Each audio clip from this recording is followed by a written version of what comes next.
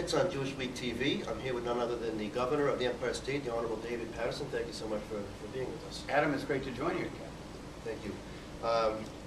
You have a couple weeks left in office. Tell me what some of your priorities are as you leave office that you want to take care of before you go. Well, pack up the executive mansion. I'll start with that, and a number of transition issues, and also trying to not deflect many things to the next governor, Andrew Cuomo, who does not deserve the additional deficit that the legislature couldn't close, which arose out of the 2010-2011 budget. So I am we're looking also at some pardons based on immigration status, and maybe even some pardons based on what seems to be an outstanding sense of recognizing one's debt to society that some people may have taken. So looking back on your tenure, tell me some of the highlights.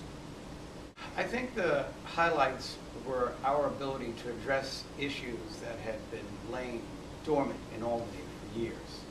For instance, there had been talk about establishing a new pension system because right now, as we're hearing more and more, bloated pensions are creating problems for governments.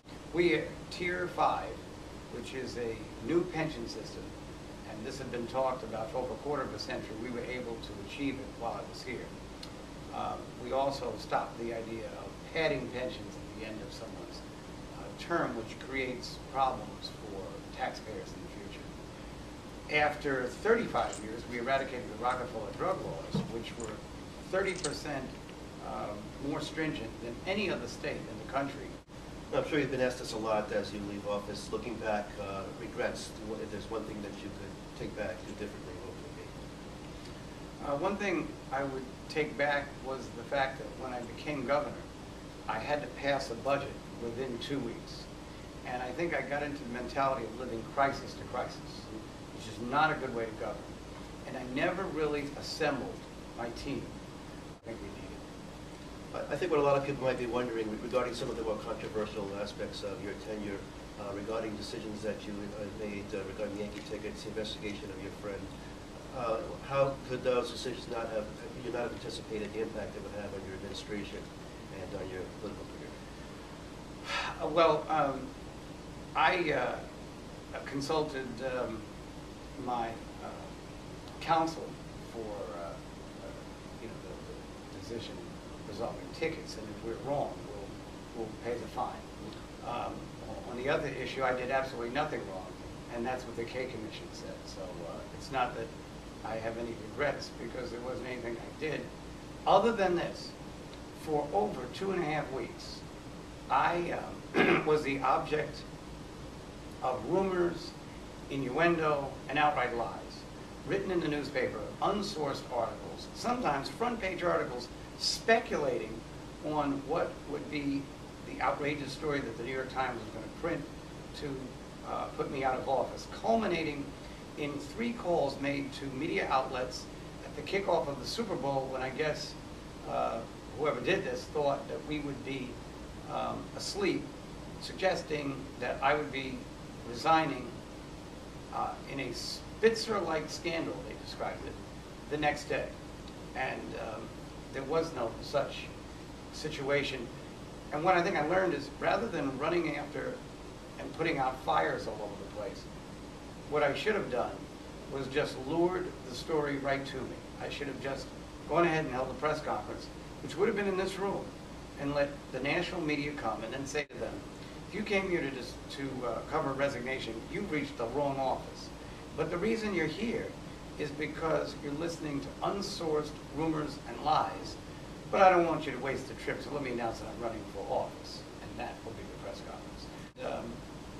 Even though media investigators have come out with some reports recently that demonstrate what actually happened, you haven't heard an apology from anyone. So you're not going to hear an apology from me for saying that their conduct was shameful. Well, in terms of your conduct in the investigation of your friend, you have no regrets about that. I mean, arguably that's the reason why you decided not to run for re-election.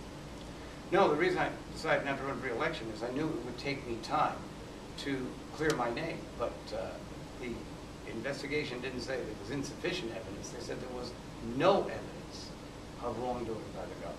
And so if I had to do over again, I would have done it every day. I pick up whenever this comes up, someone says that I called a domestic violence victim. I did not. And the investigation proved that.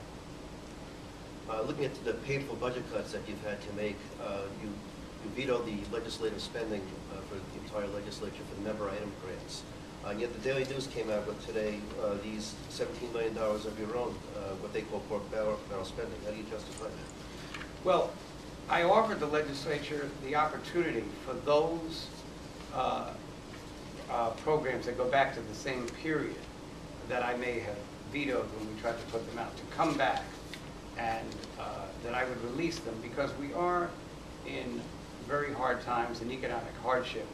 And these are mostly community-based organizations, soup kitchens, people that help the needy. And unfortunately, here again, it is fashionable to criticize them all, like someone's relatives work in these organizations, they don't do good work.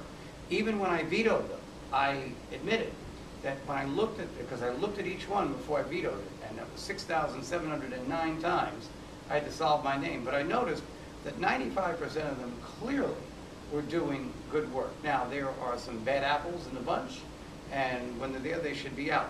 But for the money that I released, this was money that I had appropriated in 2008, before even I knew there was a financial crisis, and committed to it. I held it because I didn't want to be releasing it when I was trying to get the legislature to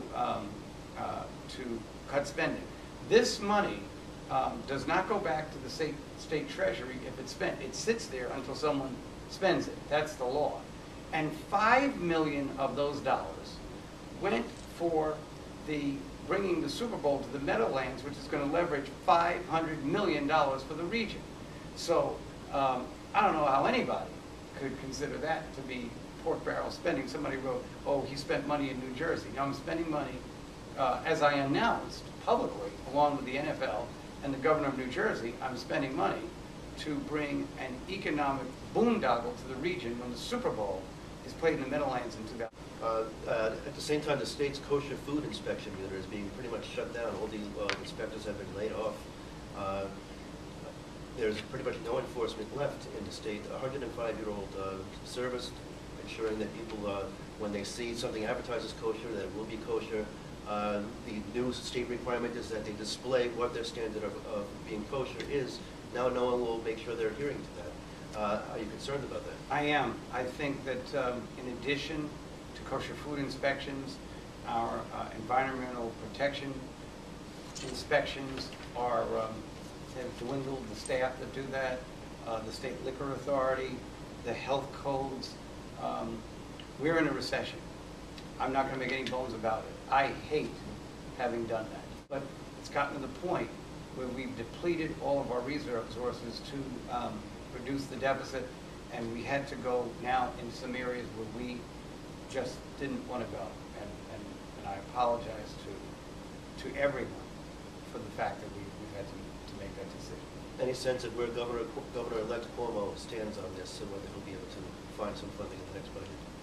Well, Governor Andrew Cuomo is probably looking at a $10 billion deficit and has less resources to draw from than I did. So regrettably, my prediction is that the belt tightening will even be more severe.